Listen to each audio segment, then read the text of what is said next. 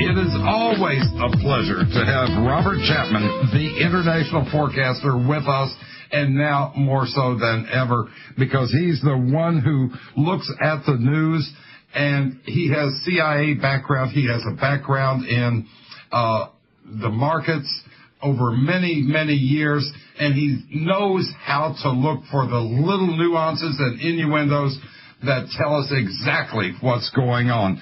Unlike CNBC, unlike any of the things that you're going to see on TV, and unlike any of the other people that you're going to listen to. That's why the international forecaster is so important today, more so than ever. You really should be subscribing to the international forecaster. It comes out twice a week, theinternationalforecaster.com, or for a free issue, 877-479-8178. 877-479-8178.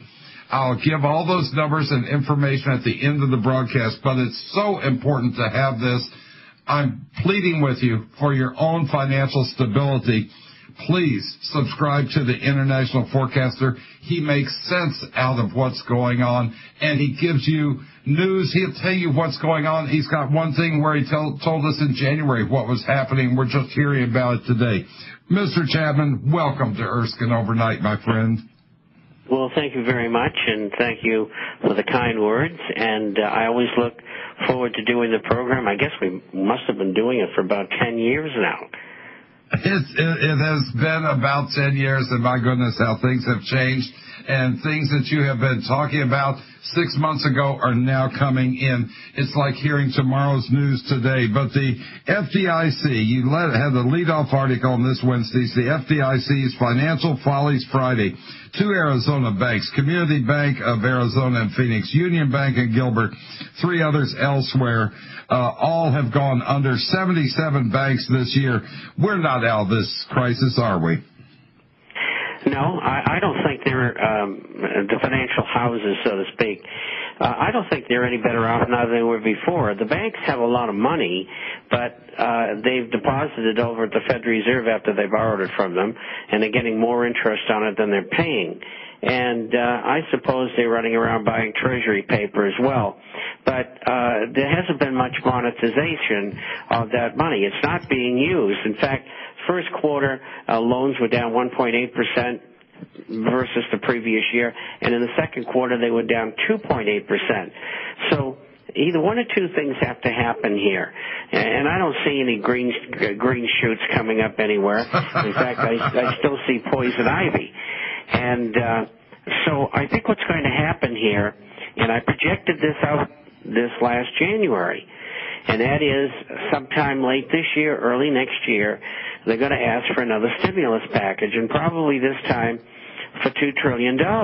And I don't know whether they'll get it or not, but if they don't get it, that'll mean that the banks will have to start lending or the whole system will go down, because they have not yet been able to solve the problem after committing over a 2-year period the American taxpayer to be responsible for paying a debt back for $23.7 trillion. And that estimate comes from the Inspector General of the United States government, who handles that particular region, if you may. And so those are official figures. And as we know, government lies about their figures, so it could be a lot worse than that. And so it just isn't working. No, but Wall Street is working for them because they're still getting bonuses. They're paying off bonuses to these guys. How in the world can they justify that? Oh, they really can't. And the big gains were made at Goldman Sachs, and they and 15 other firms have been front-running the orders in the market. Nothing's being done about it. The New York Stock Exchange was in on it, and they said that they did it to create liquidity, and that's not why it was done. It was done to enrich the players. And all the rest of the players who weren't in there with their programs doing that front-running, they get stuck. And they're losing money. The public's losing money. Professional management of money is losing money, and it's dreadful. They have done this with the banks to where the banksters are making more and more, especially Goldman Sachs. Now, you've got Colonial Bank in Alabama you talked about that failed, and that's the 5th largest failure ever. 346 branches in 5 states cost the FDIC $2.8 billion hit. That's a biggie, isn't it? It is, and most people don't know this, and even professionals. The money that is collected from banks, they're the ones who pay the FDIC. And from time to time, the FDIC requests more funds because they don't have enough from government, the taxpayer. But that money that comes from the banks in the form of insurance, if you may, and goes to the FDIC, they never get their hands on it. It goes straight into the general fund. So these numbers that you see when they say the FDIC has $11 billion left of the money that they had before, that's a bookkeeping entry. They don't actually have the money. The government has. So if they have to pay $2.8 billion for some failure, they call up the Treasury Department and send out over $2.8 billion. They say, no problem. And they go out and sell $2.8 billion more worth of bonds. It's a Ponzi scheme. The whole setup. And it's the same with Social Security, the same with Medicare. It's like putting your money into the mouth of a tunnel, and there's a vacuum cleaner in there going... and that's exactly what's going on. Mr. Chapman. And so I expect FDIC to request from the government, so they'll have money in their jeans, so to speak, $5 billion. And I wouldn't be surprised if they didn't ask for $500 billion. Let me read one thing, if I may. Let me read one thing, Mr.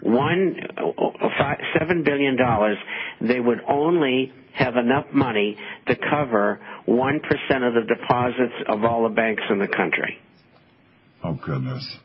Let me read one thing from the International Forecaster. This says so much, and this is from last Saturday's edition. Regions Financial Corporation's latest quarterly report, and you'll see a remarkable disclosure. The company divulged that loans on its books as of June 30th were worth $22.8 billion less than what its balance sheet said. The Birmingham, Alabama-based bank's shareholder equity, by comparison, was $18.7 billion. So if it weren't for the inflated loan values, Regions' equity would be less than zero. Meanwhile, the government continues to classify Regions as well capitalized. Boy, Mr. Chapman, that says a lot, doesn't it, about the phony bookkeeping that we've got with these banks, doesn't it? Well, there's a thing called mark-to-market, and there's another thing called mark-to-model. And these firms, all of them, are supposed to be should have been marking mark-to-market. And that's when you have securities and other assets. And you say on December the 31st, it's the end of the year, we got to find out what all this stuff is worth. So they own a bond in General Electric, and they paid $1,000 for it, and they go out in the market, and it says it's worth $875. So they write $875 on the ledger. That's what it's worth. But there are securities that don't trade very often, and the collateralized debt obligations, which were bonds which contained mortgages. And these companies, especially the banks, the Wall Street insurance companies, are loaded with them. It's criminal. We'll be right back with Robert Chapman, the International Forecaster. We're talking about the healthcare system that Mr. Obama and people are trying to put in. And the healthcare system, they have an excellent series on healthcare system around the world done by Lou Dobbs. The German system looks pretty good. The British system is totally bankrupt. The Canadian system is not working in that sense. It varies from province to province, but it isn't working. Is there a system that would work in the United States where the majority of Americans could be under a healthcare system without being run totally by the bureaucrats? No. Whether you like it or not, you're going to have to accept what you've got. I think the only inroads you might be able to make is in stricter regulation of for-profit hospitals, and the price of drugs have got to come down. I mean, you go to Mexico or Canada, the same drug you get in the United States is half as much. That's wrong.